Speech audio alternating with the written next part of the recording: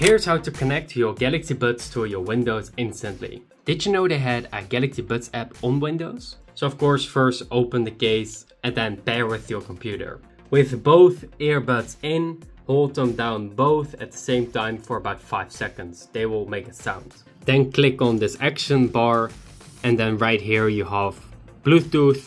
Click on open and then it should be searching below right here. Just click on it once and it should work.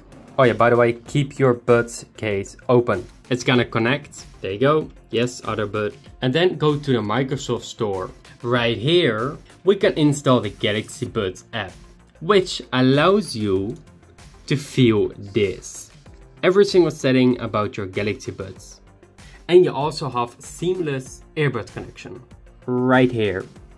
Means that if audio is playing on your phone or on your computer, it would switch between them, depending on which one is making a sound. Very useful. Make sure to subscribe if this has been anything useful.